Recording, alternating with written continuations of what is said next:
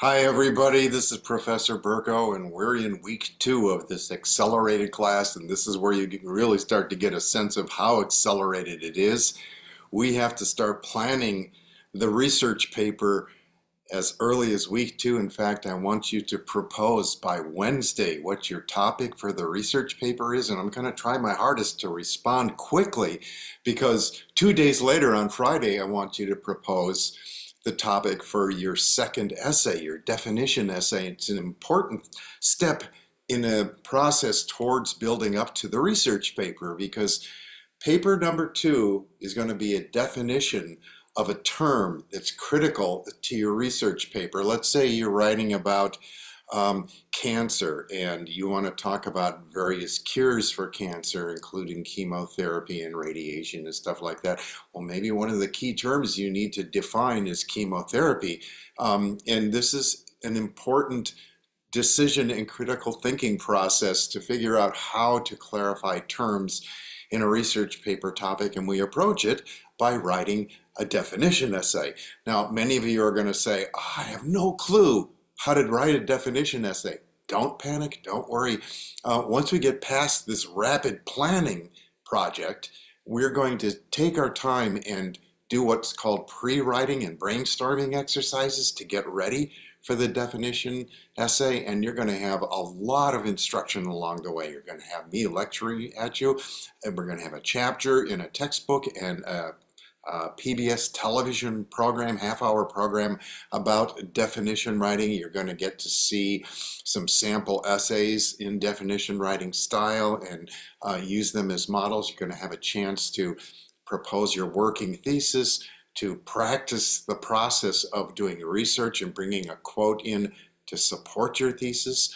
You don't have to worry too much about getting it right because you're going to have many opportunities to get feedback along the way, to propose a thesis, to get feedback on your thesis, to write a draft of the paper and then get feedback on the draft before you're graded on it. Let's talk about that a little bit. I'm going to be giving you a lot of encouragement to work with the Writing Center, especially because this is an accelerated class and the Writing Center can be a key. Among other things, I give you a 9-day or 10-day or whatever the assignment is, extension of the due date if you work with the Writing Center. Now, you're not going to be required to work with the Writing Center, but I got to tell you that I would say 99 out of 100 students who work with the Writing Center get a better grade than those students who don't, because you get a chance to write a draft and then get feedback and then revise, and you're not turning in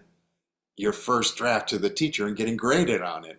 Another process in the step of learning is that I will give you feedback whenever you submit it to me, whether it's by the original due date or after you work with the Writing Center, and you'll have a chance to revise one more time. So it takes off a lot of the pressure for writing the paper, and actually kind of gives you some what they call agency, where you get to determine your own fate. It's not just turn in a paper and the teacher gave me a bad grade because he didn't like me or whatever. It's kind of up to you. If you want to get a good grade, if you want to learn how to write, then you'll spend some time drafting and revising and getting feedback. And that's a big theme in this course. You probably figured that out after you got my feedback on your first icebreaker assignment. So, among other things, you're going to have to start practicing doing some research and bringing it in, blending the quotes with your own words in MLA style. And again, you'll probably not get it right the first time around, but that's okay because you're going to get feedback from me, possibly, hopefully, from the Writing Center. They're very good at showing how to use MLA style. You're going to need practice in developing a thesis. The first thesis you propose, it's going to be a working thesis, a work in progress, right? It probably will change. It's not that it may change, because a lot of times what happens is we have a fuzzy idea of what the thesis is. We start writing, we discover what we're trying to say, and then we go and revise the thesis. This is a very different approach than the kind of teacher who says, give me a thesis, stick with it, and then keep writing no matter what, because that approach doesn't allow you to change the main point as you do more reading and do more discovering about what it is you want to say. Again, going back to the example of defining chemotherapy, you may have had a fuzzy idea of what chemotherapy is. You may have proposed a working thesis.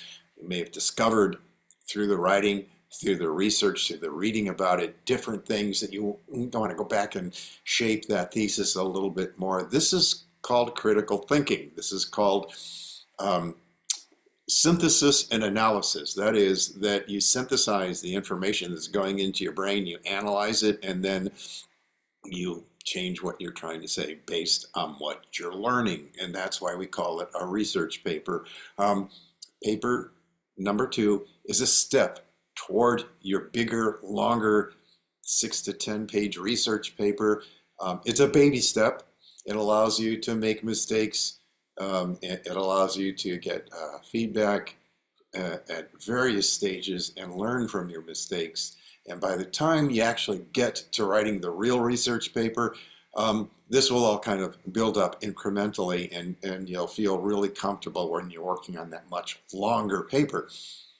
But there's no time in an accelerated class to procrastinate. Okay, we've got to get on it right away. So I need those proposals in week number 2. First of all, for the topic of the overall research paper, I'll get in to those discussion threads and give you approval or suggest changes as soon as possible. And then 2 days later, we're going to have you propose the topic for paper number 2. And I need that as soon as possible so that you can get started with my approval on writing paper number 2 and doing all of those brainstorming exercises and generating exercises to help you incrementally learn how to write a definition paper. Hope that makes sense. And by the way, you can make steps towards understanding how to write a definition paper even before you decide on your topic by reading the chapter, by watching the television program, the PBS television program on definition writing, reading the sample essay, and maybe reading ahead to see what the brainstorming is going to be like, all while you're thinking, what is the term I'm going to propose to define? Hope that makes sense. Try to have fun with it. I realize things are going by very quickly. This is an accelerated class, but you'll be feeling really good about yourself and confident if you get through all of this. You'll be a very good college level writer by the end of this 8-week term.